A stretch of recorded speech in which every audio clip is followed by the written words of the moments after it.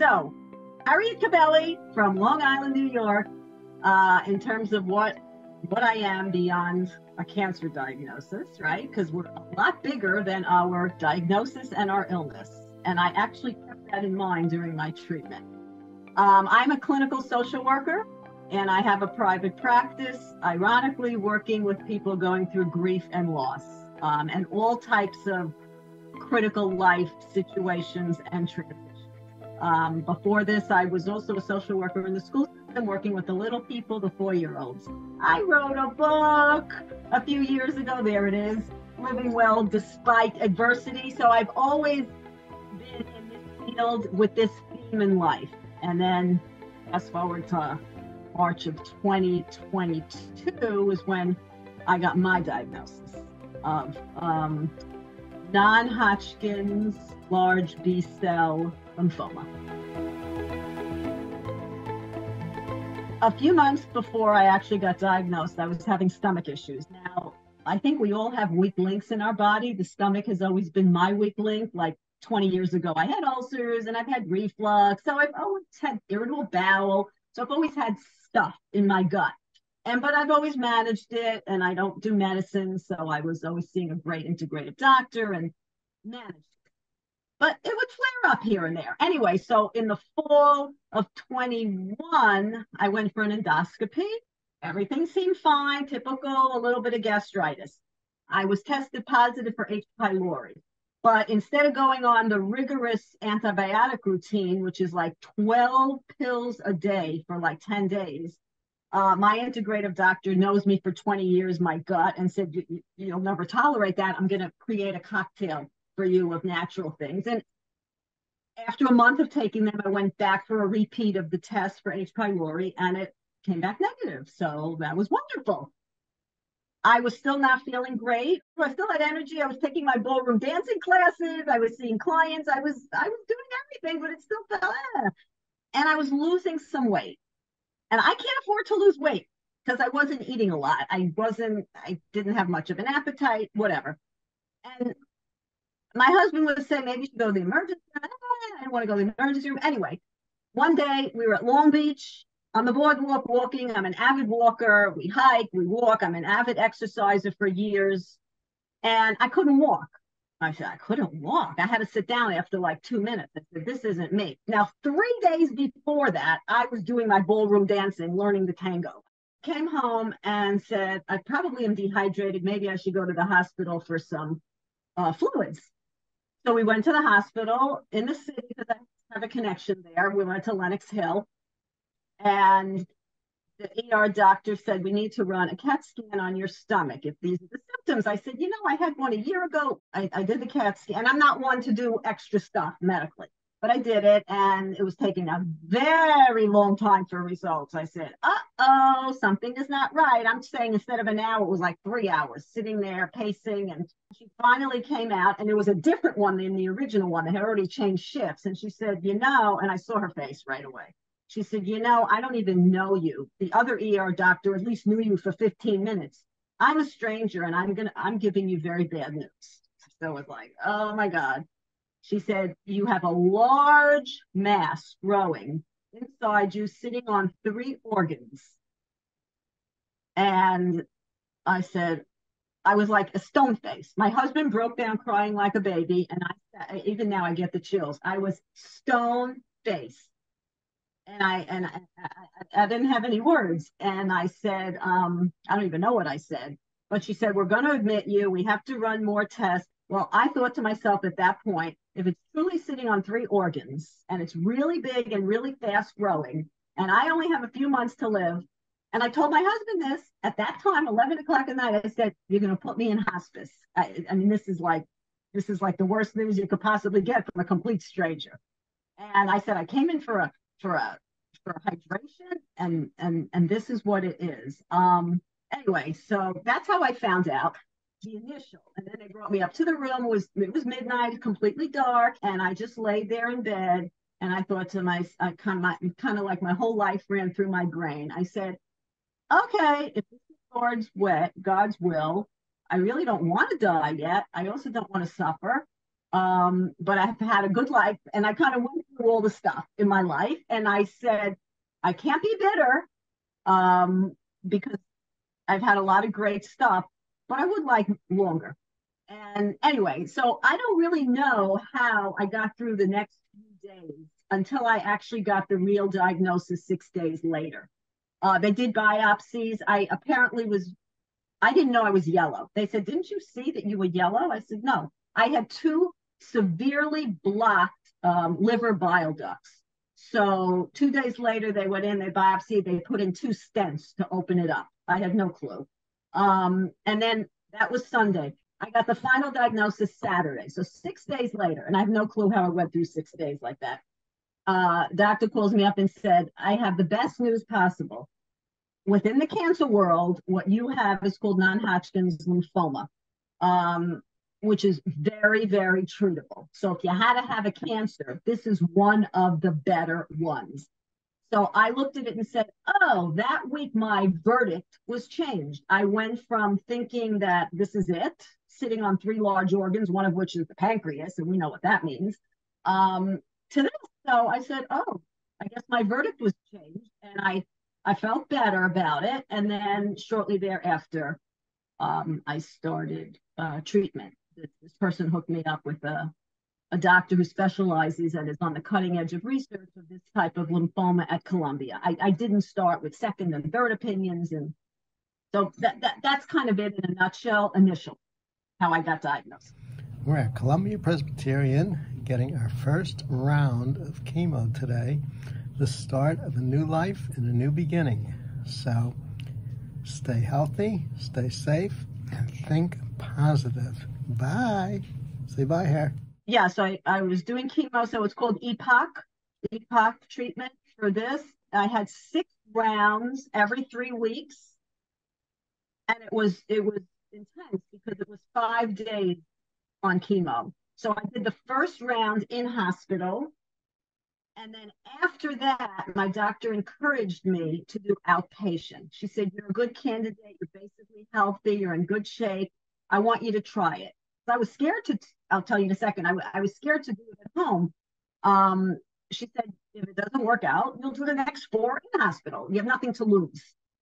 So I did. So what it is they hooked me up to a fanny pack, and for 5 days, I'm hooked up to this chemo drip. And so it was in hospital to the big IV pole, but once I was home, it was a little fanny pack that I carried around 24/7 for 5 days. And then I would go in 2 of the days of that week to change the bag, to get the next one, to get hydration, to check my bloods. And then Friday at the end of the week, I went in to get unhooked. So it was every 3 weeks. That was my cycle. I said to the doctor, this may sound nutty, in the scheme of things, but I have this terrible fear of nausea and vomiting. Like you see all these movies with cancer patients and all they are is sitting by the toilet. And she said, I'm going to tell you something. Number one, this isn't one of those that will cause a lot of that. However, you're going to take the anti-nausea medicine always ahead of time, prophylactically. You're never going to wait to start to feel it. You're going to be ahead of the game, even if it means you take it every day or 3 times a day, whatever it is. You're not going to wait. And I took her advice, and I know it sounds funny, but I never threw up once. My other big fear was I am so sensitive and I am allergic and I don't do well with a lot of antibiotics. I have like I said before, a very sensitive gut. And I had to be on a lot of stuff, and antifungal, antiviral, antibacterial. And miracle of miracles, and I have a lot of miracles in my story. Miracle of miracles, my stomach was fine with all the antibiotics with my whole regimen I had to take every day, including very high doses of steroids. Steroids I wasn't concerned with, but the antibiotics I was. And it was all fine. But my biggest fear and my biggest side effect for me, which was bad news, was weight loss. Like I said, I couldn't afford to lose more weight. I went down to 80 pounds. I lost over 20 pounds. And that was not even including the weight loss from before. So all I could think of was, my body's not going to survive it. It's going to cave in and I'm going to die just from the treatment, because how will my body survive? In other words, by round 4, I was down so low. And I said, and that's when my anxiety got really high. How's my body? Just putting it as anything else. How is my body going to withstand more treatments? And it did. And I did a lot of self-talk, and I was always out in nature when I had strength. Every week on a Sunday, my husband and I went to a nature park, even if we sat on the bench, walked a little. That's soothing to me. I was always watering my plants. I was really trying to input. I have the what shall I say? I teach and I work with clients with a lot of positive psychology concepts. I'm a student of it, and that plus logotherapy, which is the therapy of meaning and purpose. So I was really trying to input a lot of the stuff that I work with clients on myself. So like little bits of joy and pleasure each day. Get up, water your plants. Go outside, make sure. And I was sitting out on my deck most of the summer. Even if I didn't feel well, I would just lay there on the lounge. So I tried very hard to cope in a way that was, helpful to me. At the very beginning, as a therapist, people said to me, "Oh, you can join a support group or this." I said, "No, I cannot be." And I lead support groups. I lead groups, women's groups, and all kinds of stuff. I said, I can't be in a group and hear everyone else's stuff. I don't think that was just my intuitive sense. I don't think that's going to help me. I don't want to be there. I have to go through this somehow my way. And maybe down the road I will use it, but not right away. So I had in my mind this image of like a horse with blinders.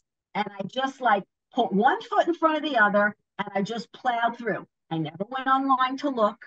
I did not want to hear side effects of medicines, that's for sure, because then I'd have every one of them. I didn't want to hear stories of this one or this one had ended up with a stem cell or this failed.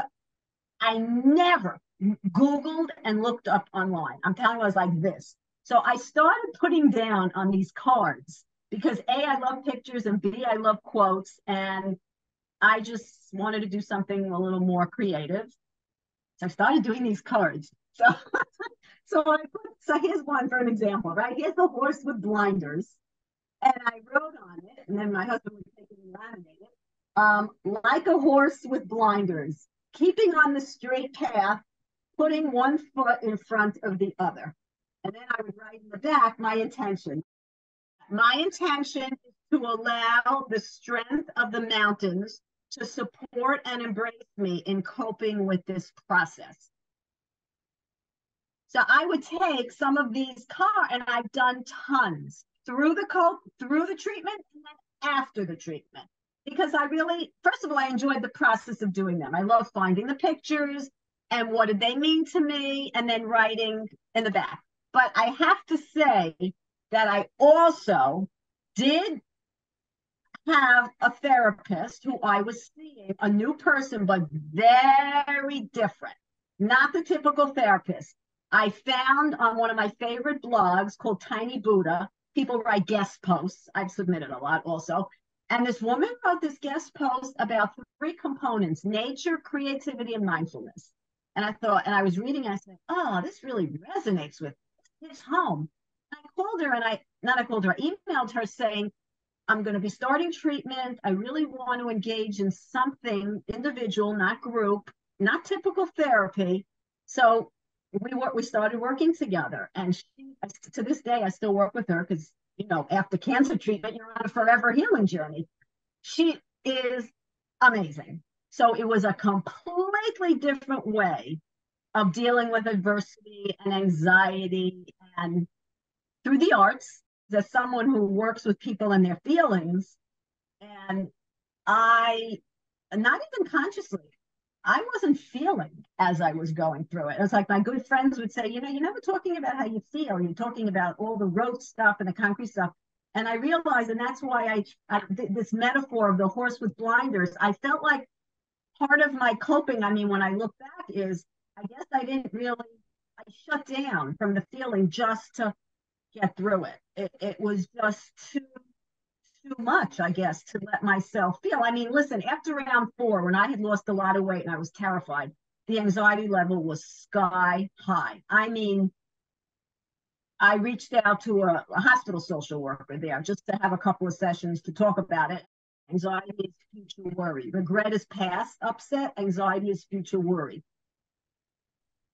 The biggest thing I could say is you got to just take one day at a time. If I would start at the first round thinking, I'm never going to get through 6 rounds, forget it. I would have been a basket case. But I would put a stop sign in my brain. And if I would start to say, how am I going to do it? I would stop myself and say, we're going to do 1 round. We're going to get through 1 round. That's all. What are we going to do? We're going to get through 1 round. When the sores come, the 3rd week you feel better, you're going to go to this park and this park, and that's it. And that's how I really tried to do it. 1 round at a time. Because if I allowed myself to think, oh my God, how am I going to get through it? Forget it. I would be crippled. Okay, celebrate today. Today, as I ring this bell, it signals the close of 1 chapter and the start of another. I ring once for all I have endured. You can do better than that. All right. At the end of my chemo, after I rang the bell, I love that. I rang the bell. I love that. That was such a great thing. And thank God it was clear. And then I had one in March, and then I just had my recent one a few days ago. So I have to have them every 6 months for 2 years. But the scanxiety, I know that's a new word, is high. And I try to understand and say, it's interesting. We all know we're going to get something and die. I mean, none of us are here forever. So someone could say, well, they could be diagnosed with something else in 6 months. Why does this feel so much scarier? Why, once you have a diagnosis, does it feel like you're forever with an axe over your head? And I haven't figured that one out yet, but it's there. Every time I have a stomach thing now, I had an episode the last couple of weeks. I think, oh my God, is this it? Or my blood work was a little out of whack. Oh my God, is this it? So I haven't quite wrapped my head around how it's so much different than anyone else just because they haven't had a diagnosis. We're all waiting our turn, so to speak. Nobody goes through unscathed. So, but I guess once you have it, it becomes more real that there could be a recurrence. When you get a good result like this, I would imagine everyone feels like this. You feel like a sense of renewal. Like, I got a 6-month reprieve. 6 months, it doesn't mean I can't go out and get hit by a bus, but in terms of I have a 6-month renewal on life. Now, what am I doing? How am I going to pay this forward? But I just feel so compelled to what do you do with this good news? You don't just go back to life as it was.